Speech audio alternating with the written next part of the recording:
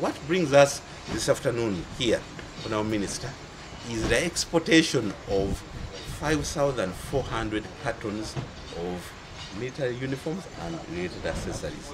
It will be in form of two air consignments. This is the first one. Another one is expected later in the day. All is a product of the Bubu policy. In 2017 March, the government of Uganda came up with the Buy Uganda, Build Uganda policy and the amendment to the PPDA law that allowed for reservations.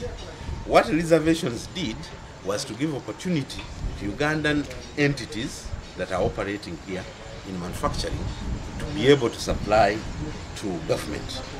Since then, $20 million has been invested by NITIL to grow capacity. Now, among other things that we have grown is the capacity to be able not only to supply armed forces in Uganda, but also the region. We come here to say thank you to the government of Uganda because really, especially your ministry, has stood with NITIL in terms of supporting us on the business side. But we could not remain children at all times. We are here to show you, Honorable Minister, that we have since become of age to be able not only to supply you as the armed forces in Uganda, but also to supply the region. So I want to thank you, Nyanza, and NITIL Nyanza, for being a very committed group.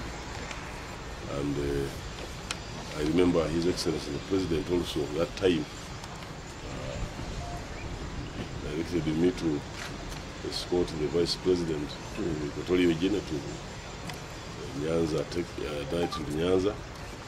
And that was the beginning, I think. Yeah. And now we are seeing the fruits where the consignment is being loaded to Equatorial Guinea. So allow me, in a special way, to thank the government of the Republic of Equatorial Guinea for choosing to trade with Uganda. And on behalf of His Excellency the President, I wish to specifically thank His Excellency Bianga Ngwema Mangwe,